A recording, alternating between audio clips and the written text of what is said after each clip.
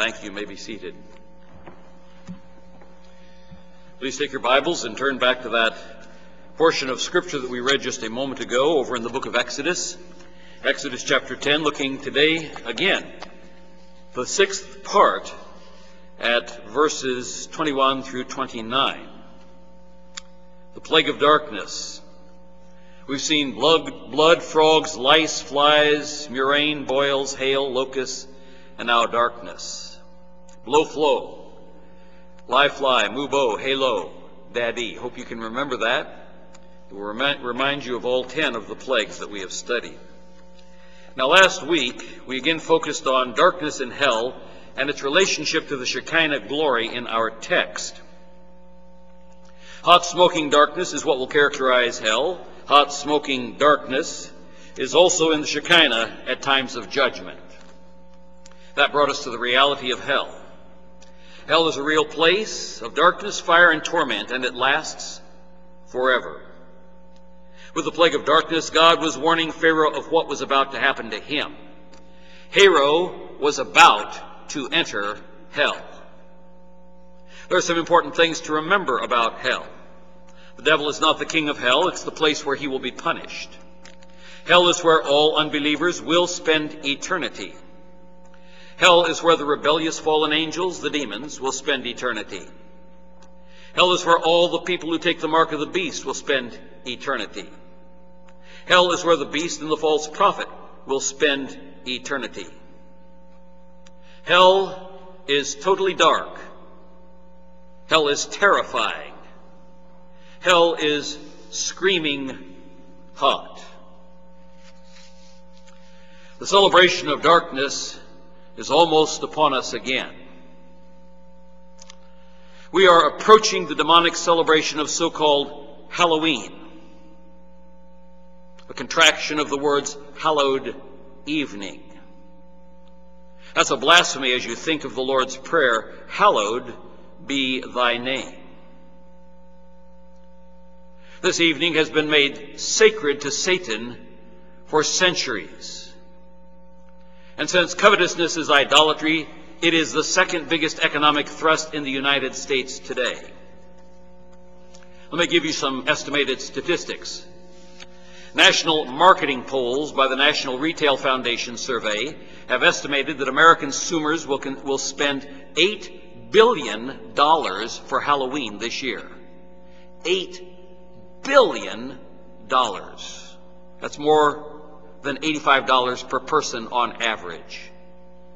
More than 80% of adults plan to give candy to trick-or-treaters.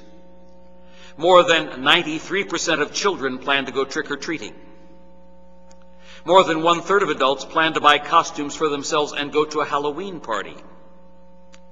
Hallmark makes more than 300 different Halloween cards. More than 85% of young adults between the ages of 18 and 24 plan to celebrate Halloween. More than 85%. More than 50% of all adults plan to decorate their yards with spooky decorations. More than $1 billion will be spent this year on Halloween decorations alone. Halloween also has connections to Roman Catholicism.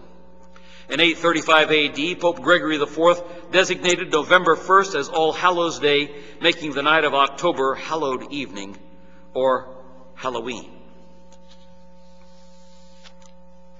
But it goes farther than just the economics.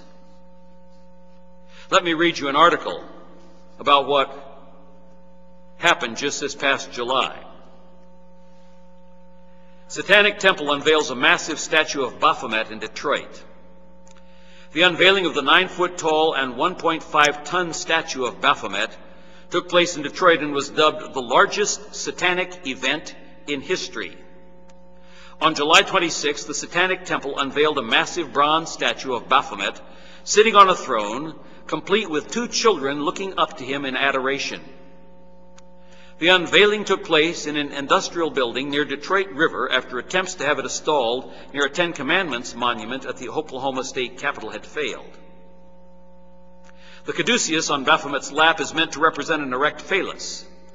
Combined with the 2 children looking up to him, This statue is a true nod to the occult elite's favorite obsessions. The unveiling was preceded by an event which gathered several hundred guests. Before entering the premises, guests were required to sign a contract, quote, selling their soul to the devil, unquote, which was also a way of keeping protesters at bay. Attendees celebrated under red lights, cheering, "Hail Satan," as bands and DJs performed on a stage beneath a big red inverted cross. Officials of the Satanic Temple delivered speeches alongside a pair of shirtless men who held candles on both sides of the bronze statue. Guests danced and cheered under an inverted cross. Tickets to the event were sold from $25 to $75, and proceeds went to support abortion rights, an important cause championed by the temple.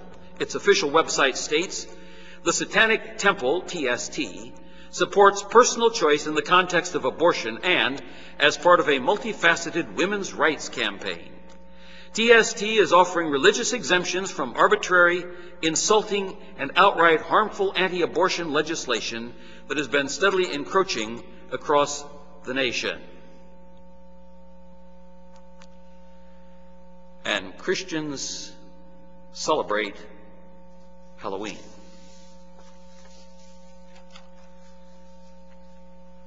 Darkness. That's the celebration of darkness.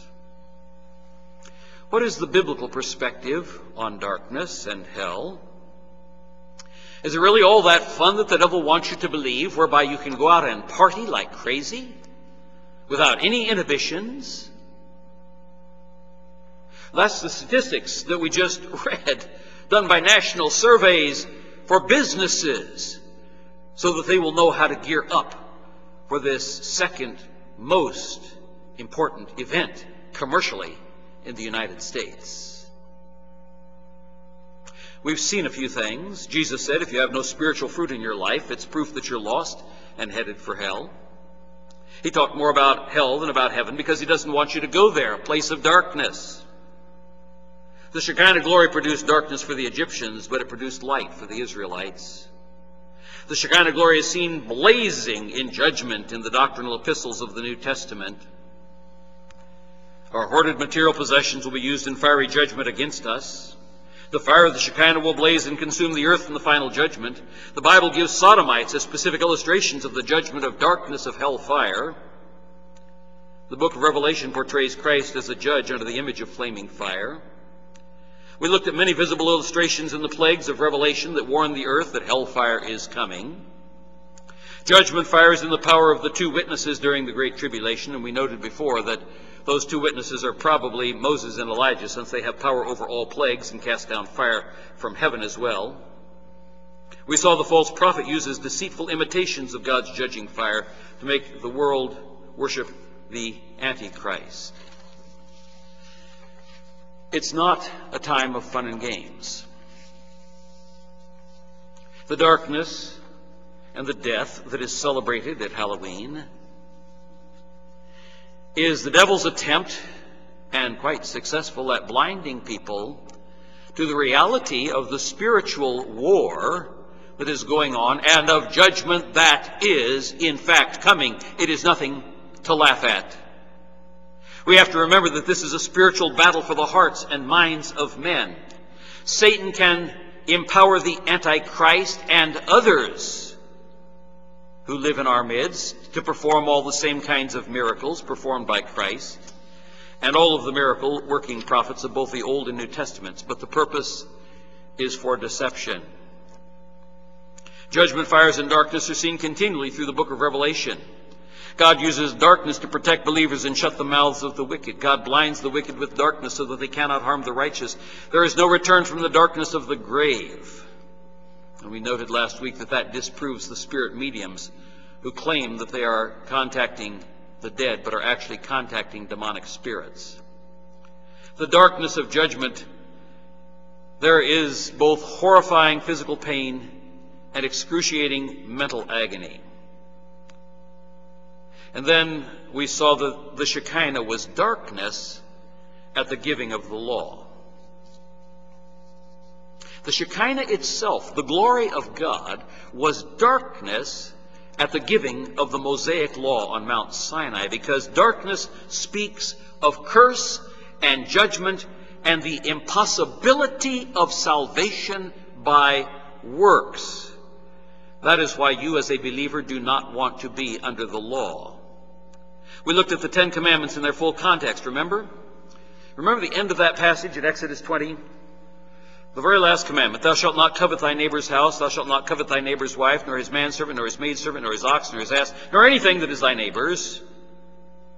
The very next verse, and all the people saw the thunderings, and the lightnings, and the noise of the trumpet, and the mountain smoking. And when the people saw it, they removed and stood far off. In other words, they were terrified and they ran away.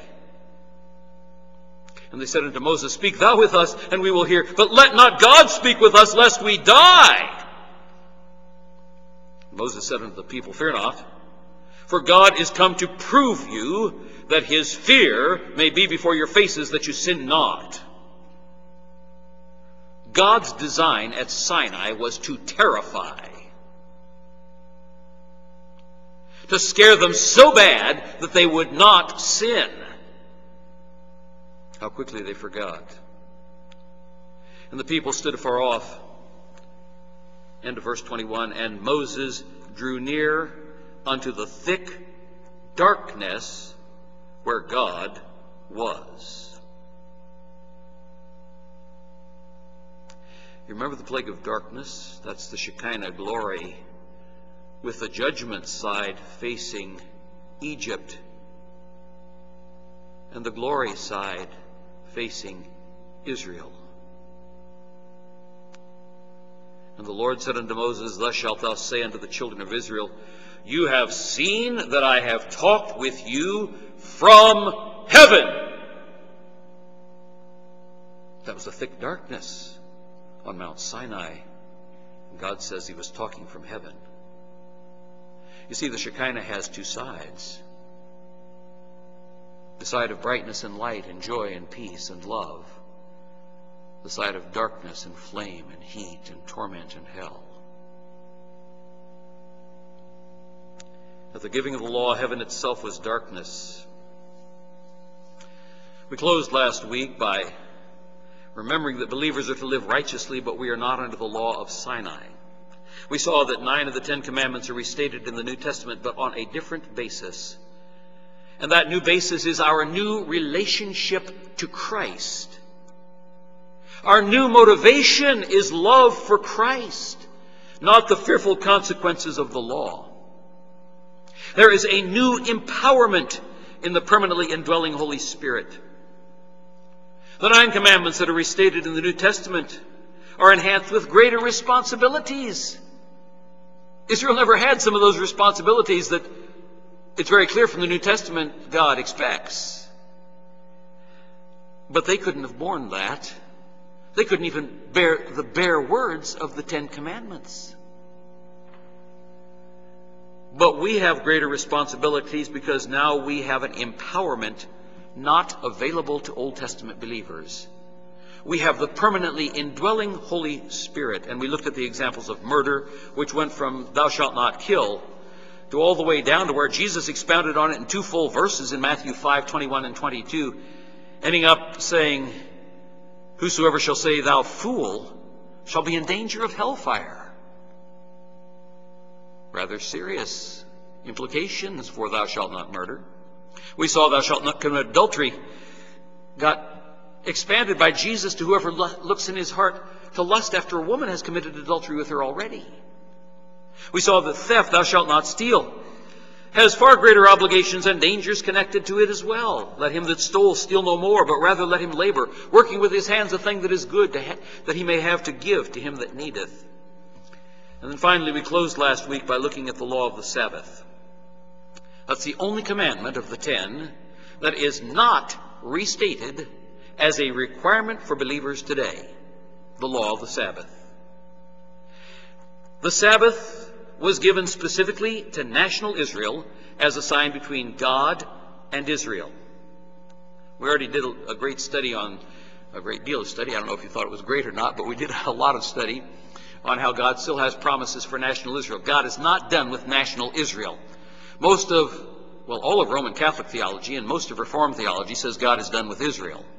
In fact, most of your liberal Reformed churches here in the United States have actually made resolutions at their general assemblies to boycott the state of Israel.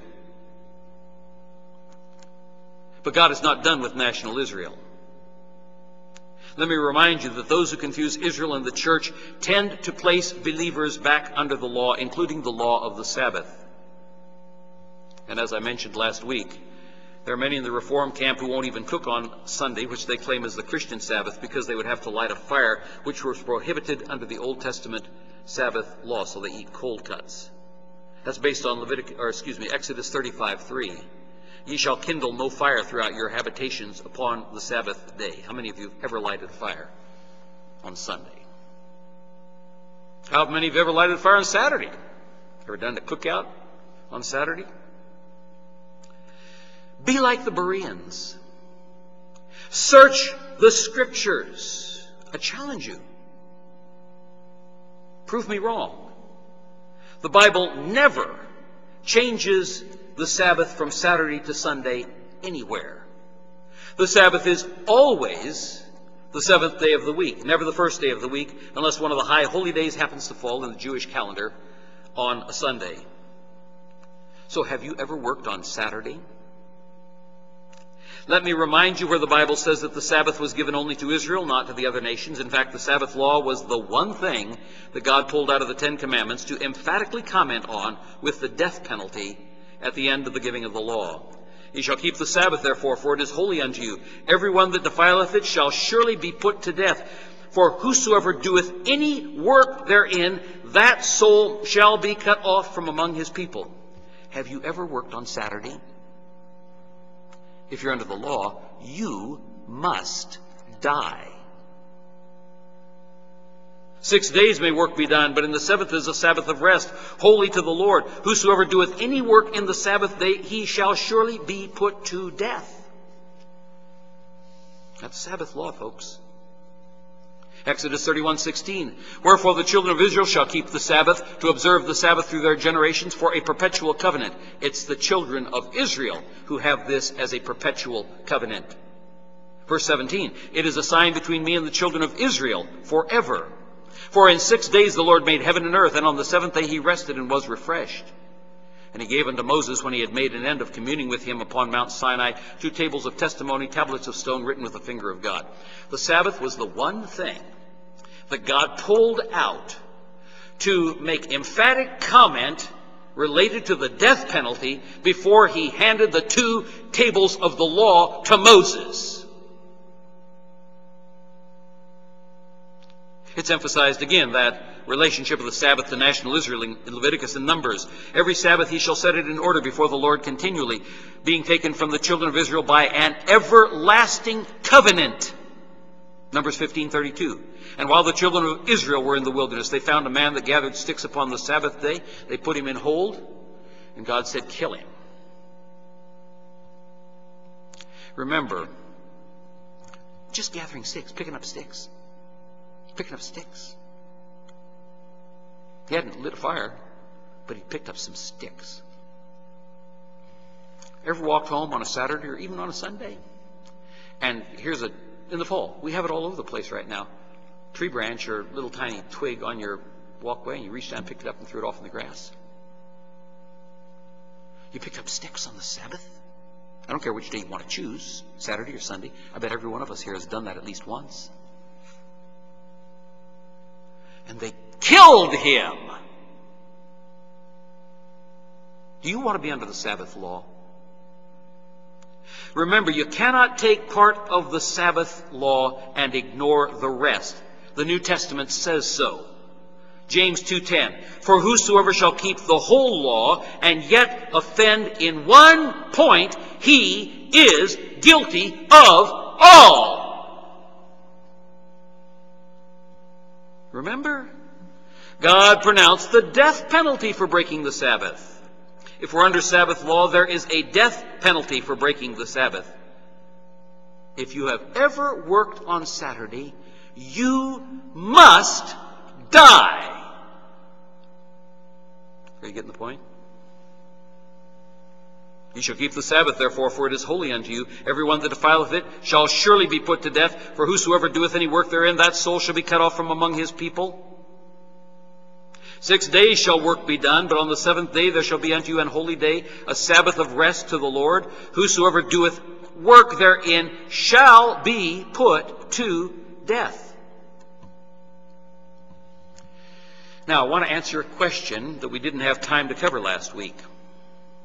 I hope you picked up on it as I read these passages just a moment ago. What about the connection of the Sabbath to the days of creation? Doesn't that mean that we should keep the Sabbath, since creation was obviously before the giving of the law? And God established some transdispensational principles that go all the way back to the beginning, like marriage, one man and one woman, not one man and 14 women, or one man and one man and one woman and one woman, or multiple men and multiple women sort of mingling together in group marriages. All that's on the table, folks. And it's a man and a woman, not a human being and an animal. There's perversion out there, and it's being pushed to try to get it into law now. So you say, okay, well, but creation, that's all the way back to the beginning, so maybe that's why we should do it. Exodus 31:17, it's a sign between me and the children of Israel forever. For in 6 days the Lord made heaven and earth, and on the seventh day he rested and was refreshed. So what about that argument? Well, there are several things that we need to remember as we seriously consider the question. Number one, look at the verse itself and what else it says. Look at the verse in its context and what else it says. Number one, the first thing to note in that verse is that creation, God rested on the seventh day. Not the first day or the eighth day. God rested on the seventh day. Creation establishes the seventh day as the day God rested. So if you want to use creation as your model, you are still stuck with a seventh-day Sabbath. You want to use creation? You're stuck with a seventh-day Sabbath. And so you have Seventh-day Adventists, you have Seventh-day Baptists, you have many other types of Sabbatarianism, many different groups that practice the seventh-day Sabbath based on that reference to creation. You're stuck with it. Because God did not rest on the first day, and God did not rest on the eighth day. He rested on the seventh day. The second thing to notice as you look at that verse that I just read to you, out of Exodus 31:17, it was God who rested, not man, on the creation Sabbath. Third, the reference to creation, if you look at the context here, is to give a visible, clearly understood word picture, clear to the Hebrew mind, of what God meant when he told them not to do any work on the Sabbath. He said, if you don't get it by what I said, look at what I did. What did I do on day 7 of creation? Let's see, did he create the sun and moon? No. Did he create the animals? Did he create the birds? Did he create the fish? Did he create the plants? How about the trees? Did he create man? Did he create Eve? What did he create on the Sabbath? What did he do? Zip. Zilch. Nothing. You see, we as people, and as you look at the Old Testament, the Jewish people in particular, we're always looking for ways around the law. There's got to be a loophole here somewhere. And so, to make sure that people kept the law, the rabbis developed 613 things that they called the hedge about the law. So that they added stuff to the law to make sure that you wouldn't actually get down to where you were breaking the law itself. But it was God who rested on the Sabbath, not man. And God was simply using that to show them what he meant when he said, don't work on Saturday. There were no exceptions. Number 4, the specific reference in Exodus 31:17, where the Sabbath is connected to creation, clearly states that it relates, quote, to a sign between God and the children of Israel forever. That's in the same verse, the same context. It relates to the children of Israel. God said, I'm giving this to you, and since you are the ones who have the true narrative of creation, not all those things that the pagans have come up with, and if you look at ancient world history, you discover that all the nations have a perverted view of creation. They've managed to maintain a few little trinkets of part of the story here, but then they've added all kinds of other stuff too. Same way with the worldwide flood. Every culture around the world has a memory of the flood, but it has been perverted over the years. Only Israel has the true narrative in the Old Testament scriptures.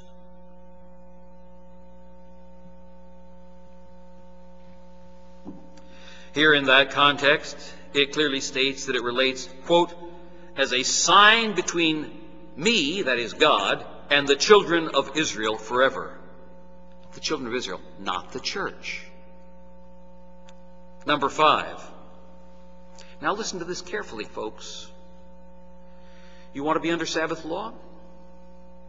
Don't just look at that negative stuff about thou shalt not do stuff on the Sabbath. I don't care whether you want to hold Sunday or Saturday as a Sabbath. There's another thing in that verse that we just read, Exodus 13:17. That every one of you who have ever been an adult who worked have broken. Did you know what Sabbath law required? Sabbath law required 6 days of labor every week, not 5. 6. All of you adults, all have broken the Sabbath law because for most of your adult working lives, you have only worked 5 days per week, not 6. If you're going to claim creation as your support for practicing Sabbatarianism, start working 6 days per week. Number 6. The New Testament epistles establish the first day of the week as a day of worship and giving. Not a day of rest, but of worship and of giving based on the resurrection of Christ. It's not a day of rest based on either the Sabbath or the law. If you look at all the passages in the New Testament where the Christians are together, it's the first day of the week. And it's for worship and forgiving. For example, 1 Corinthians chapter 16, verse 2. Upon the first day of the week, let every one of you lay by him in store, as God hath prospered him, that there be no gatherings when I come. Number 7. The apostles went to the synagogues to preach to Jews on what is clearly called in the New Testament the Sabbath, the 7th day of the week. There were not 2 simultaneous Sabbaths going on in the New Testament. One for Jews and one for Christians. The Jews met on the Sabbath. The Christians met on Sunday to celebrate the resurrection of Christ. The Sabbath celebrates the giving of the law. The Sabbath celebrates a curse with a death penalty. The first day of the week celebrates life and not death. It celebrates grace and not law. The apostles went to the synagogues to preach to Jews on what is clearly called in the New Testament the Sabbath. Christians celebrate the resurrection of Christ. So how does this sidetrack of the Sabbath have anything to do with our text? 2 things. Number 1, the darkness at the giving of the law, and 2, the Sabbath was a reminder of the Exodus from Egypt. Deuteronomy 5 says so. And remember. It's a point of remembrance. Remember that thou wast a servant in the land of Egypt, and that the Lord thy God brought thee out thence through a mighty hand and by a stretched out arm. Therefore the Lord thy God commanded thee to keep the Sabbath day. It's so that the Jews will remember the Egyptian bondage and their deliverance. The darkness at Sinai was, number one, a point of reference, and number two, a memory warning for Israel when they were tempted to sin. The point of reference and the warning memory took them back to the plague of darkness. Only take heed to thyself and keep thy soul diligently. This is Deuteronomy 4. Lest thou forget the things which thine eyes have seen, and lest they depart from thy heart all the days of thy life, but teach them to thy sons and thy sons' sons.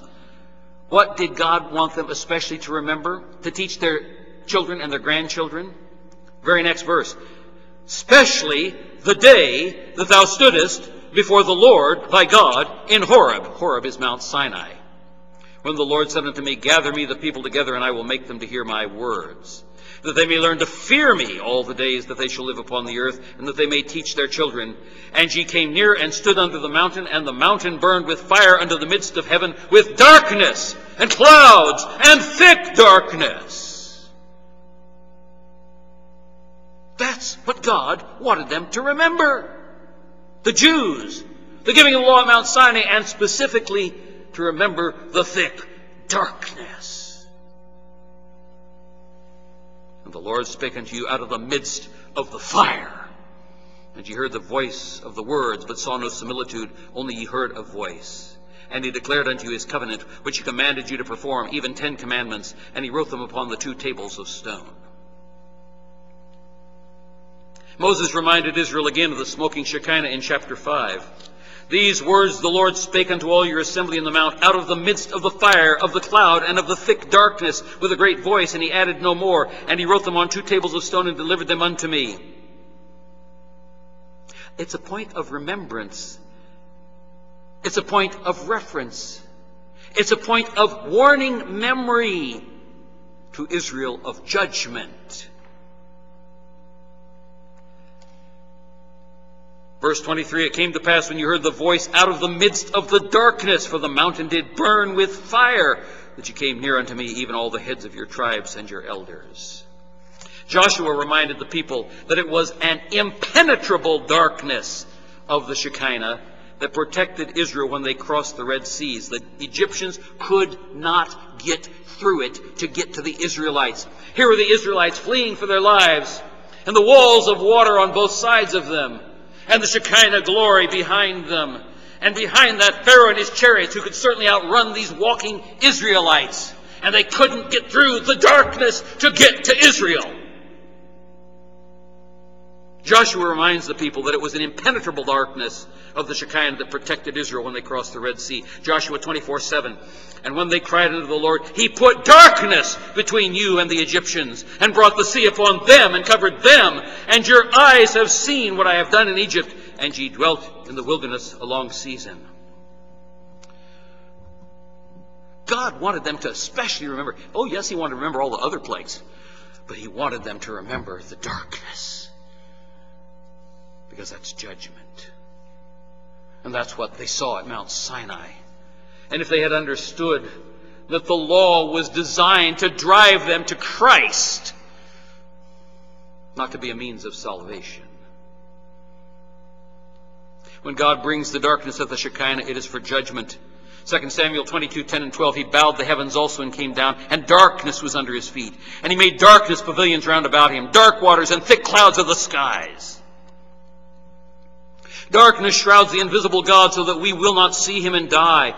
1 Kings 8:12, and then spake Solomon, the Lord said unto me, that he would dwell in the thick darkness. It's quoted again in 2 Chronicles 6:1. Then said Solomon, the Lord has said that he would dwell in the thick darkness. Darkness was part of the curses of the law on Mount Ebal and at Mount Gerizim for failure to abide by the covenant of the law. The blessings were pronounced by over 1 million people on Mount Gerizim. The curses were pronounced by over 1 million people on Mount Ebal. They shouted them all together. And Deuteronomy 28:29 gives us one of the curses for Mount Ebal.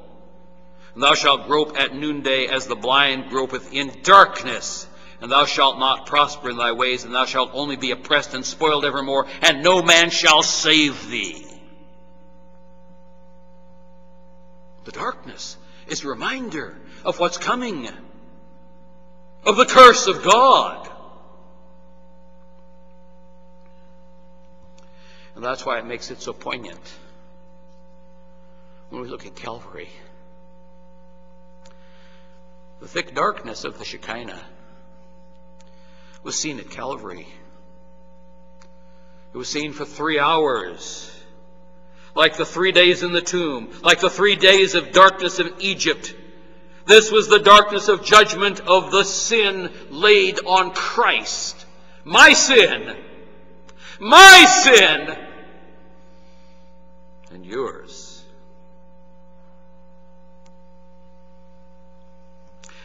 And all three of the synoptic gospels tell us this. Mark 27:45. Now from the 6th hour there was darkness over all the land unto the 9th hour. Mark 15:33. And when the 6th hour was come, there was darkness over the whole land until the 9th hour. Luke 23:44.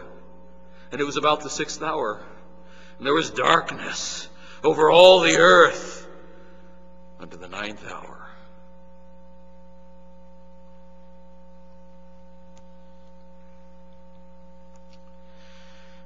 Jesus, the infinite God-man, was bearing the wrath of the dark side of the Shekinah as he hung on Calvary's cross for you and for me. Oh, I hope that makes you weep.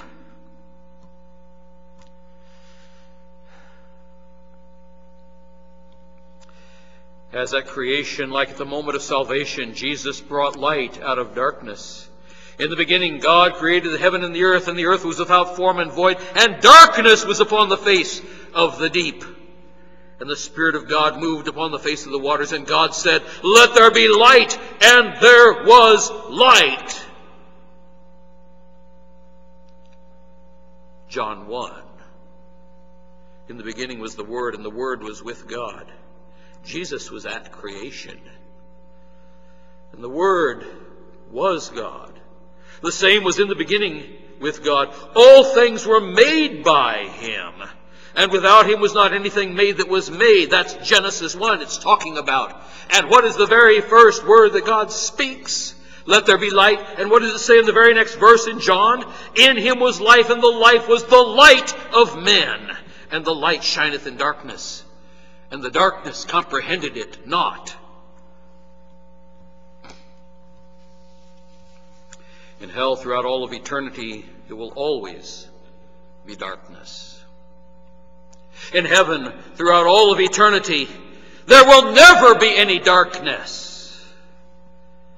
There will not be time as we know it in heaven, because there will be nothing to mark the passage of time. No sun, no moon. Time shall be no more. All, quote, 24 hours of the day there will be light. There will no be unprofitable downtime and sleep. There will be done away with sleep, and we will never be tired. To encourage us, God says it twice. Revelation 21:25. And the gates of it shall not be shut at all by day, for there shall be no night there. Revelation 22:5. And there shall be no night there, and they have no need of candle, neither light of the sun. For the Lord God giveth them light, and they shall reign forever and ever. Let me give you the beautiful context of those verses in contrast to the darkness and the burning of hell. I love this passage. Revelation 21, beginning in verse 10. And He carried me away in the Spirit to a great and high mountain, and showed me that great city, the holy Jerusalem, descending out of heaven from God, having the glory of God. That's the Shekinah. And her light was like unto a stone most precious, even like a jasper stone, clear as crystal. It had a wall high and great, and had 12 gates, and at the gates 12 angels, and names written thereon, which are the names of the 12 tribes of the children of Israel. On the east 3 gates, on the north 3 gates, on the south 3 gates, and on the west 3 gates. And the wall of the city had 12 foundations, and in them the names of the 12 apostles of the Lamb.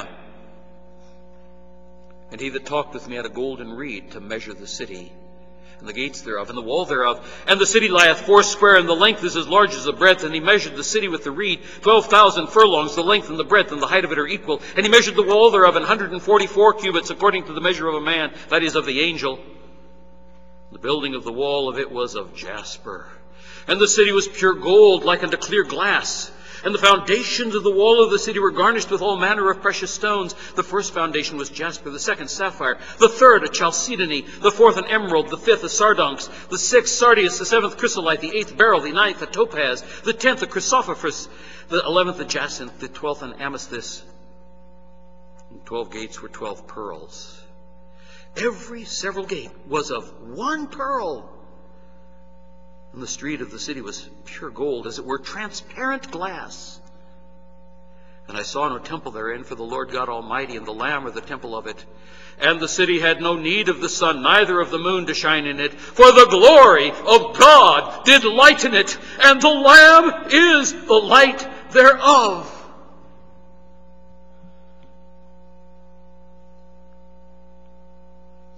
Jesus is the light of the world.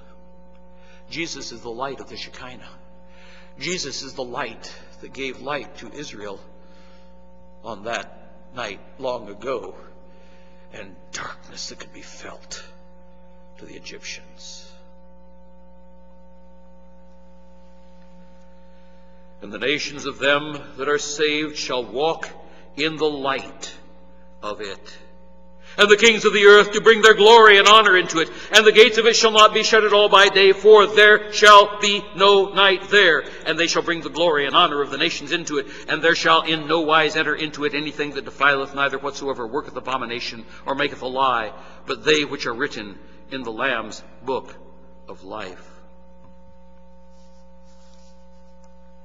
In chapter 22, and he showed me a pure river of water of life, clear as crystal, proceeding out of the throne of God and of the Lamb. In the midst of the street of it, and on either side of the river, there was the tree of life, which bare 12 manner of fruits, and yielded her fruit every month. And the leaves of the tree are for the healing of the nations. And there shall be no more curse, but the throne of God and of the Lamb shall be in it, and his servants shall serve him. Oh, I'm looking forward to that. And they shall see his face, and his name shall be in their foreheads. And there shall be no night there. And they need no candle, neither light of the sun, for the Lord God giveth them light.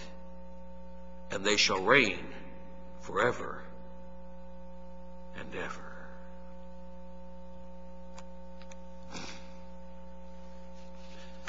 Are you looking forward to it? I hope you are. Or are you looking forward to darkness and fire and pain and terrifying agony through all of eternity?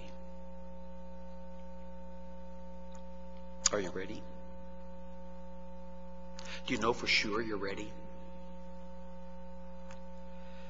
You all know that a few weeks ago, I was in Alabama for the installation of Judy's gravestone. And once again, I was reminded of the shortness of time before we stand before Christ to give an account and have our lives tested by the fire of the Shekinah. The unbeliever will be cast into fire and to darkness for eternity. The believer will either have his works burned up or will receive heavenly rewards that last forever and enter into the glory of which we've just read. Are you ready? Do you know for sure that if this was your last breath, Jesus would take your hand and say, come see the place that I've just finished preparing for you? Gracious Heavenly Father, How we thank you for the great and precious promises of Scripture. You've given fair warning to all those who do not know Christ of what it will be like. You showed Israel what it would be like. You showed Pharaoh and made him experience what it would be like. Oh, Father,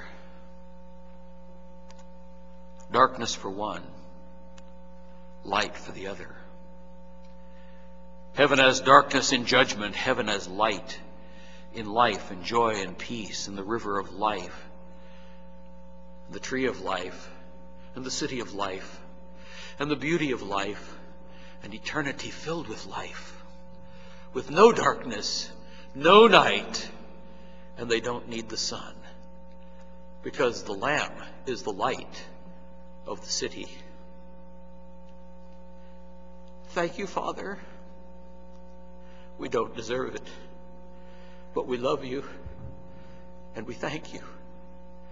In Jesus' name, amen.